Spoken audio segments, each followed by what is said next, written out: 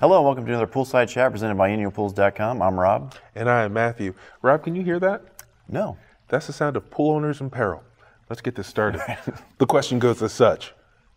I have a universal multi-port valve that is mounted independently from the filter. I'm trying to figure out how each setting correlates with the different ports on the valve. Can you help me, Rob? Yes, I can. This is a very common question we get among pool owners with sand or DE filters.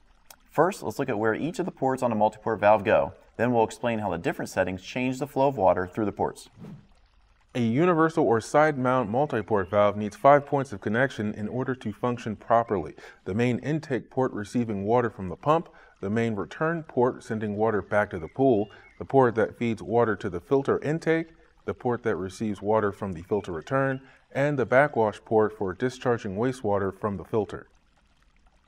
Some valves come with extra ports that are plugged. The position of these plugs can be swapped out with their corresponding ports in order to accommodate different install configurations. Now let's take a look at how each setting affects the flow of water through the valve. The filter setting is for normal everyday filtration. This allows water to flow from the pool through the filtration media and back to the pool.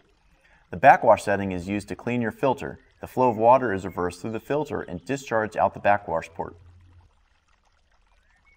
The rinse setting is used to clear the valve and pipes of any residual dirt after backwashing. Water flows in the normal direction through the filter but discharges out the backwash port. The waste setting is used to discharge dirty water from the pool without going through the filter. Water flows from the main intake directly to the backwash port. Recirculate is used to bypass the filter when adding chemicals or performing maintenance. Water flows from the pump, through the valve, and back to the pool.